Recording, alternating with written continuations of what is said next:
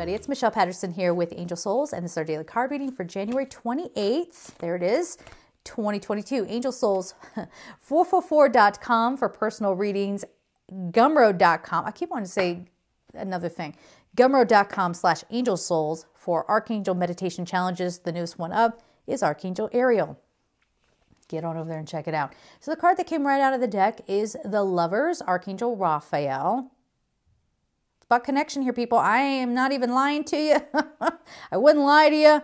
Let's do this. Okay, make choices from your heart, deeply emotional commitments, the power of love. Okay. When we clear away the toxicity, you're going to hear me talk about this a lot. When we're clearing that away and we start, this goes deep, guys, because this feels like, because I heard the message of exposing your wounding. So this could be a thing where whoever you're having a discussion with, if that starts to happen on this day, you discover they're coming from a certain pain place, you're coming from a certain pain place, and maybe there can be a meeting of hearts and minds. Now, what you want to be careful of is the sob story.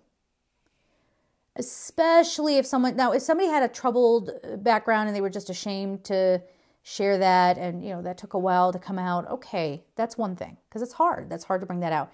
But if someone treated you poorly and they're trying to, do whatever, they're playing their games, and all of a sudden they have this magical sob story, don't fall for that. Okay, don't fall for that, and be careful of anybody who's like.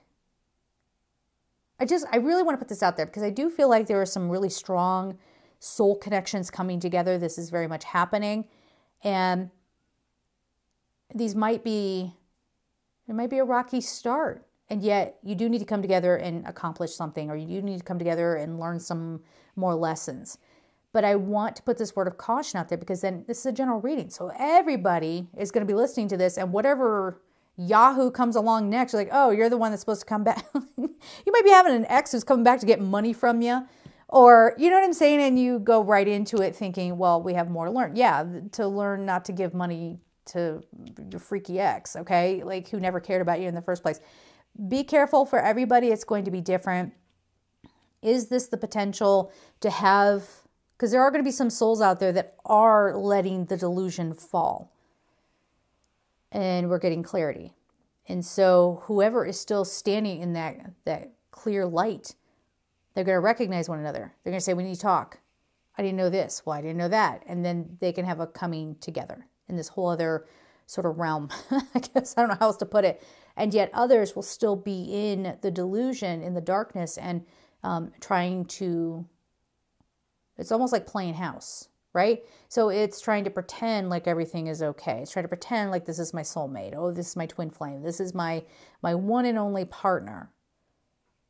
But they're still in the darkness, and they're still in the toxicity, and they're just making excuses for their partner's bad behavior. I can't tell you how many times I've come across specifically women who date men, and they're cowering with their partner, or they're like, don't say that in front of him, that'll set him off, or whatever. Just tiptoeing around their partner constantly. Now, some people have a soul's contract where they're supposed to be experiencing that. Okay, but just be careful, I guess is what I'm getting at here. All right, don't make excuses for bad behavior. Come into the light. So we're going to leave it there. I'm sending you all so much love, and take care.